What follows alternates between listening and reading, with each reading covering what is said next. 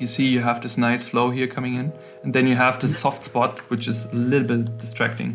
So I would actually take this away and would make sure that this is a continuous shape. So we have still this nice flow. And then I would try to get away from creating a vignette. So having this round lens effect, you know, because I mean, this can work, but it's not necessarily a nice thing, because of course you can hide stuff, but you don't need to hide stuff when you know what to do. I think we spoke about that we want to show here a little bit more of this membrane, and I think you started very well here on this, also adding these dark areas, but we need to make sure that this is not again competing too much with our focal point, which is here.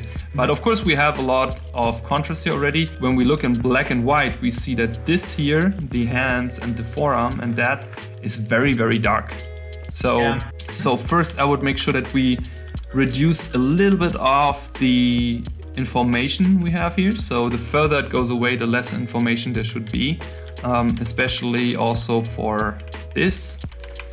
So we just go over that very simply. Also here add a little bit more atmosphere.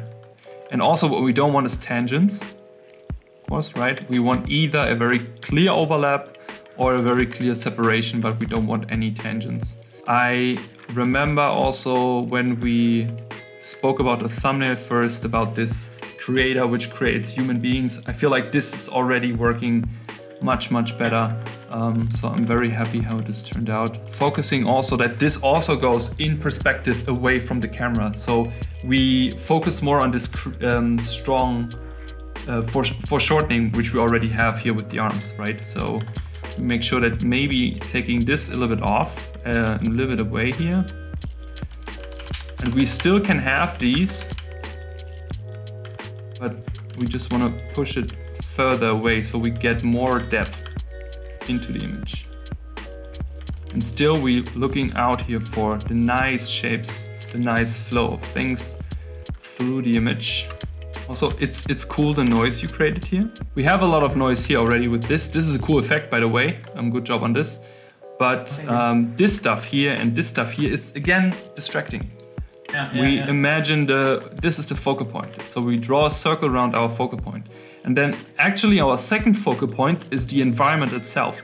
And we said from the beginning, the idea is that we want to communicate this membrane in the foreground, right? So all that we just focus then is having the hierarchy of detail. So highest detail, first focal point, second detail, second focal point. And everything which comes after is even less detail. Foreground element, it's like this arm, and I also want to put details into it. And it's really hard considering the whole, not losing it into like painting hours and just like the smallest details. And yes, of course, it's also very tempting to make everything detailed. But as you know, if we detail everything, nothing is basically detailed, because then we have stuff everywhere and it's just distracting us from the important thing. And that's your job, is to manipulate and lead the eye through the image and tell a story in your image. So that's why we need to be aware of what we are doing with all this detail and noise.